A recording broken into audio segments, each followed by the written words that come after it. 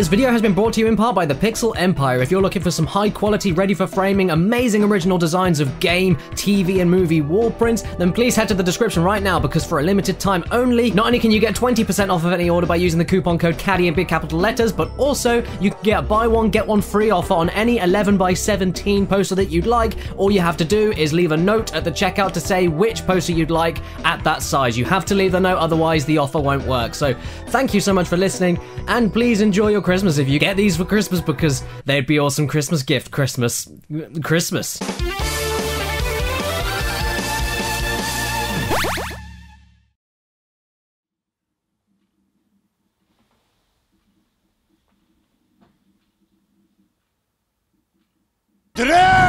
Greetings and salutations, my beautiful people. This here is Caddy's Retrospectives! And we're doing Uncharted 3 now, so shut up, get in the bath and fuck off. Actually, please don't.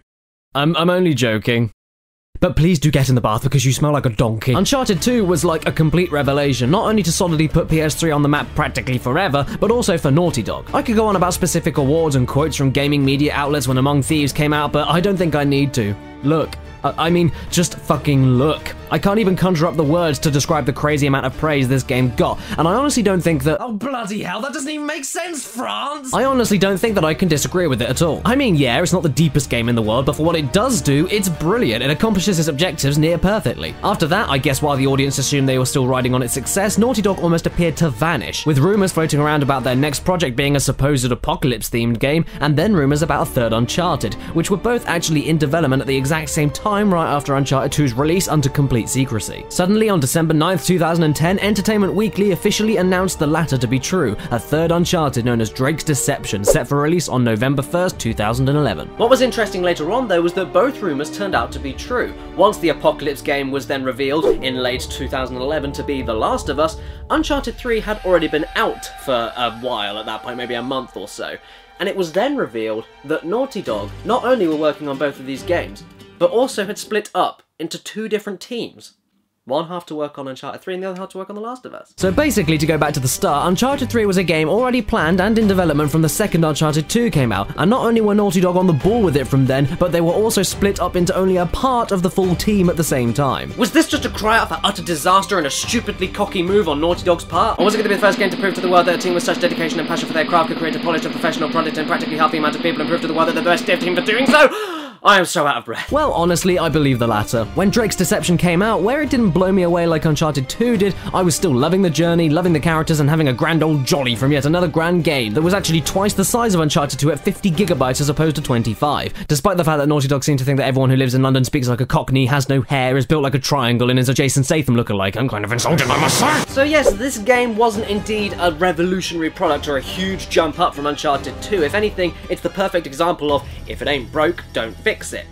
But to spoil the critical reception this game got too early into the video, I gotta say, I didn't quite agree with it. It's a great game, don't get me wrong, but the constant 10s it was getting just seemed really alien to me. I mean, it had more issues than Uncharted 2 for definite, impressive work of half the dev team aside. And this is illustrated better through its storyline and how some of the elements of it padded out the gameplay for the worst. The story here was decent, but not as good as 2 though. This time it followed more fun-filled frolics from residential favourite Nathan Drake, but this time it began in London with Nate and Sully trying to sell Francis Drake's ring that Nate had on his possession for over 20 years for a lot of money to some executive types. After the money turns out to be fake, the gang tried to claim the ring again and escape, only to be stopped by Catherine Marlowe, this game's villain, and a witch of a lady. Same cocky little shit. Who used to be very close to Sully in one life. It turns out the ring is actually a key to a decoding device in order to read many clues all over the world towards the whereabouts of the legendary Atlantis of the Sands, where Francis Drake apparently had a secret mission from the Queen in order to retrieve something. And that's honestly it really, of course with the same many twists and turns, classic returning characters from Chloe and Alina, shocking revelations and plot elements that genuinely affect everything we've come to know and love about the characters, and even a few new characters to add in that little bit of spice like loyal yet hard and sarcastic Brit Charlie. So, wait, if Drake was on a mission from the Queen to find this place, why all the secrecy? I mean, it looks like he went to a lot of trouble to hide whatever he found, even from Her Majesty. I don't know. Oh, I'm sorry, what was that? The thing with the story is that it tried to be deeper and more serious, and I think it really worked for the most part. I mean, the plot is still very entertaining, despite the fact there are not as many silly lines and funny scenes as before. That's impressive. but it did fail, in my opinion, in other places for just feeling a little bit incomplete. For instance, the game tries to jump into Nate and Sully's relationship, and where the intro exploring Nate's childhood and how he met Sully is strong, their bond is never explored again. Marlowe as the bad guy is sinister and threatening and uses a lot of cunning behind-the-scenes tactics to psychologically fuck with everybody, but when getting information on Drake, such as finding out his real name isn't Nathan Drake and having genuinely game-changing information such as that, the audience never find out any more about it, and again, it's never mentioned again. It is much more interesting overall and mysterious than the others combined, and a lot more important and personal shit is at stake with the characters instead of just another random treasure to get or the main drive behind the characters being the end of the world. By this point, you care a lot about these lovable and relatable characters enough to warrant every plot element meaning a damn and making every gun battle actually worth something. Everything here feels more intense than ever because of the personal stakes at risk, but it doesn't satisfy in many areas. Yes, 2's story is a lot more simple and to the point, but it works perfectly as its own secluded action-adventure romp. It could have gone deeper, but it didn't need to. Here, though, it's missing bits. Some bits work and others don't. Some villains come and go, like the pirate Ramses, I think his name is? I don't even fucking remember. Others stay around forever, build up their game massively, and then all of a sudden die in the most anticlimactic way imaginable. Much like Marlowe herself and even Talbot, her right-hand man, there's barely any impact of their actions after the intimidation they strike from the beginning. Marlowe sinks out of completely nowhere, and Talbot is part of an anticlimactic final fistfight to just get shot and die. It feels more like Uncharted villain territory in that regard, actually. And these spider things, they just appear and vanish out of nowhere, like at random places. Where did they come from? Why so many of them? Why are they the size of tennis balls? I don't know. For such a serious script this time around and barely any jokes, where it is extremely well performed and structured, it feels a little bit dry in a few places. Because of the way it doesn't deliver an impact even close to what 2 had going for it from how the character arcs all round off. It's still good though, way better than 1 for sure, and with more emotionally hard-hitting scenes and a mature tone that I really love the direction of, but it's not as memorable or tightly kinetic or witty or satisfyingly complete as 2, making it feel like a build-up to 4 for me. But a damn good one, don't get me wrong. Fun fact. Did you know that at the start of the game in the London bar, there's actually a very subtle reference and teaser to The Last of Us in the newspaper on the counter, in which it reads, "Scientists are still trying to understand deadly fungus." Does this mean they're actually in the same universe and Sully turns into a horny clicker?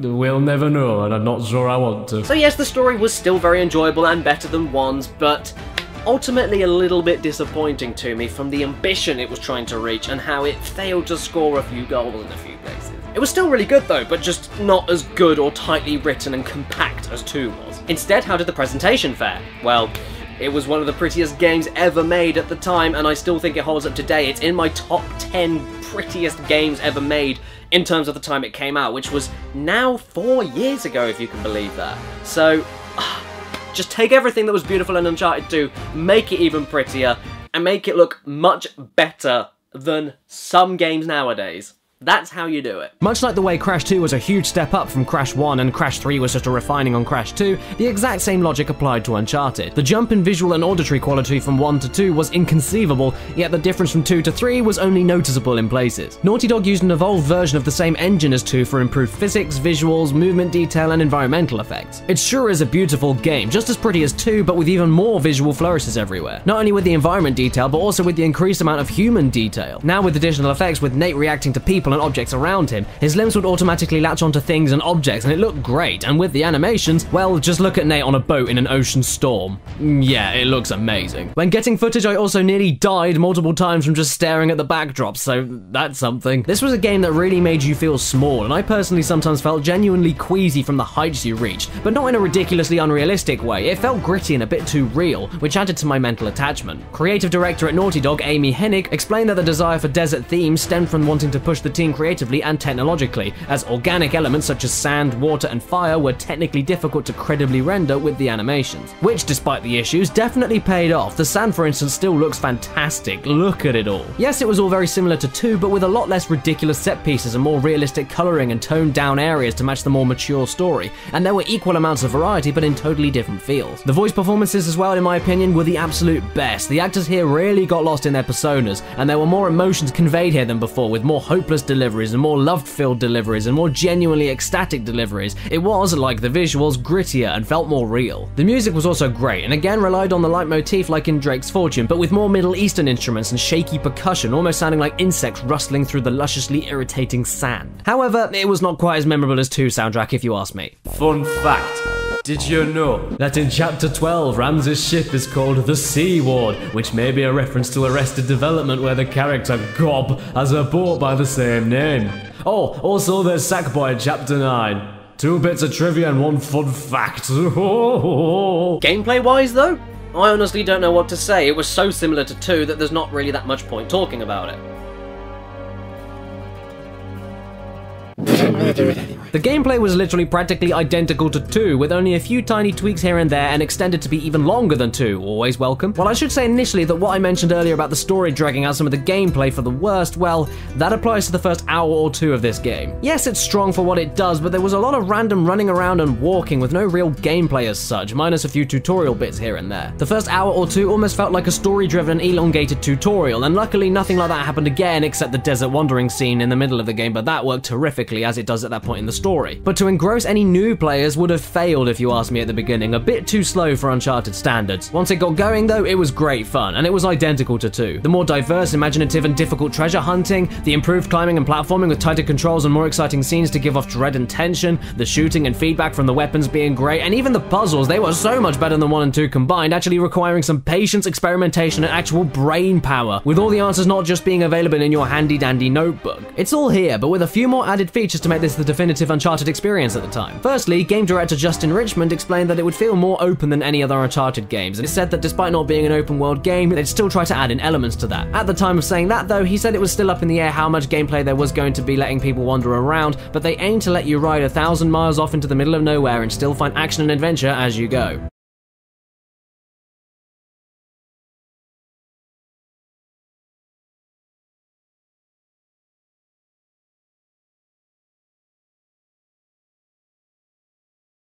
Well, that didn't work, did it? Yes, of course the game was still linear, and that initial feature didn't really pan out as expected, but the game did really definitely try to be more open, and it worked better than the last 2 for it. Platforming and climbing could be tackled in many different directions and methods, not just to find treasure, but get the upper hand on potential future enemies for better stealth attacks and safer entrance points. Not to mention the gun battle areas were a lot less corridor-y and much more open and immaculately designed so that you were never safe in any direction, almost like a multiplayer map in every section. Enemy AI was insanely improved to accommodate these more multi-directional battlegrounds, with all of them literally trying to flank you every second of the battle to make them more intense and difficult than ever. Not only did you have to dart everywhere to avoid grenades now, but the covers weren't safe at all since enemies were much more aggressive and determined to take you from every single angle. And if you weren't quick, you'd be dead in seconds from an enemy that's right next to you behind your cover. Well, not just from that, but also from the fact that I swear Nate was weaker in this game. Look at how many times I insta-deathed, and look at how quick the game expects you to get behind cover after a checkpoint before you drop dead. It was insane compared to the other games. Not a bad thing, but much more challenging for sure. For the other tweaks though, well, for starters you could throw enemy grenades back if you timed a little tiny chance window correctly, which added a lovely sense of risk and reward. Do you jump to another cover to make things easier but risk exposing yourself to death, or do you take the risk by throwing back the grenade with the mini timing and potentially fucking it up, or throwing the grenade against yourself and killing yourself,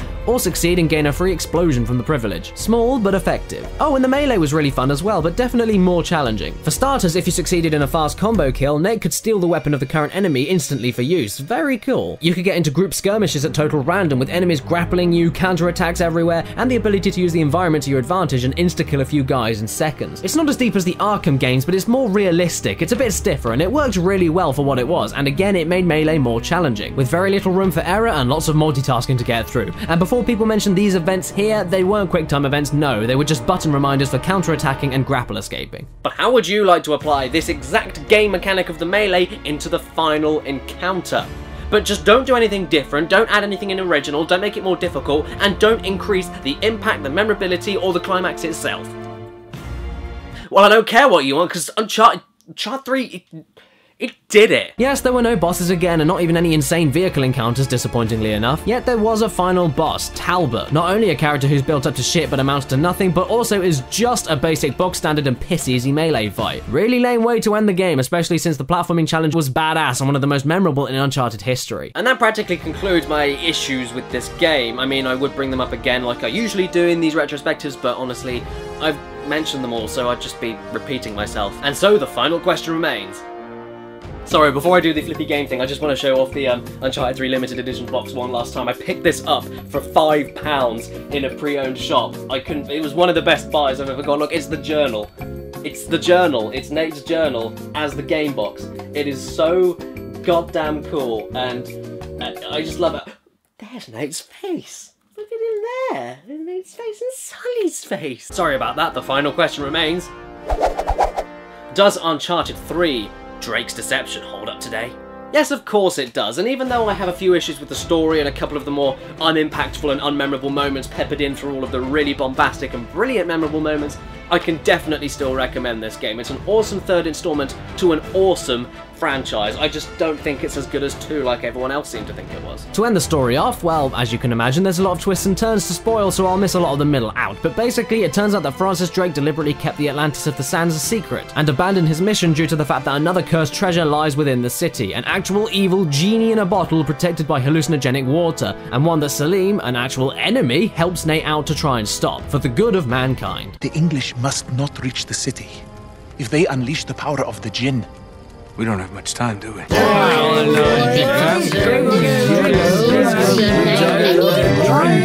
after many trials and tribulations like this,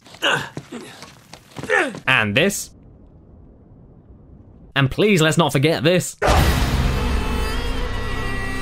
Nate gets drugged a few times, he hallucinates scary firehead super mutants, then hallucinates his father figure dying right in front of his face, which I honestly believed myself and got so angry that the next few minutes of play were pure aggression. Really effective, Naughty Dog. And then after reuniting with Sully, after pulling himself together, they both set out to end Marlowe's plan, stop the evil escaping and ending the universe, and kill everybody because that's what they do all the time. After succeeding from 2 anticlimactic deaths and destroying yet another beautiful city because that's what they do all the time, they come home safely, Nate and Alina patch up their relationship, and fittingly enough, they all go home on the plane that saved them in Uncharted 1, all thanks to Victor goddamn Sullivan. If I had to pick my favourite one, well, it would be 2, obviously. I've said it like 500 times. It's the best one. It's the funniest, the tightest, the most well-rounded, the most memorable. It's just everything. It's everything. Despite my preferences in gameplay from the third Uncharted, Uncharted 2 definitely feels like the action-adventure, third-person, running, gunning, summer blockbuster video game it was trying to be, and it does it so well, I can't even describe it. I wouldn't say 3 was a disappointment at all, far from it, but I just don't think,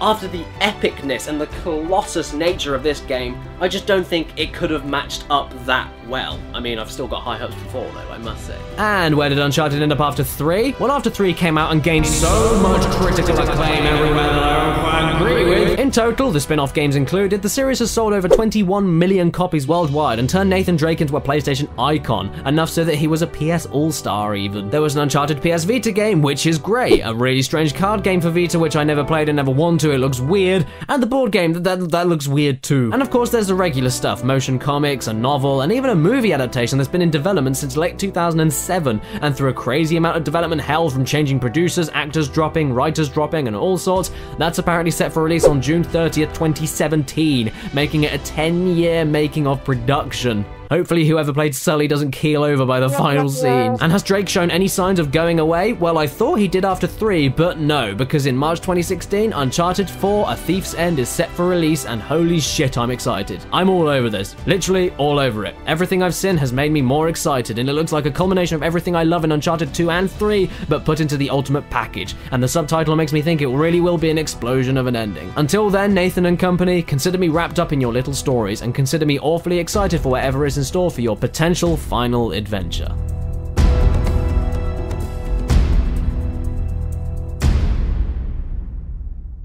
Hello everybody, thanks so much for watching this video. Please like, comment, share, subscribe, or if you don't like it, please like, comment, share, subscribe. If you click on the middle panel, you'll be able to see t-shirts that I have for sale now, which is also in the description. Go straight there to see the merchandise that is on the shelves. And also look left and right on the panels for 2 other random retrospectives that I've done in the past. And that's all I've really got to say. Thanks so much for watching. If it's your birthday watching this video, happy frickin' birthday to you, and please remember to stay beautiful. Was this just a cry out for... Was this just a cry... Was this just a cry... Or was it going to be the first game in the...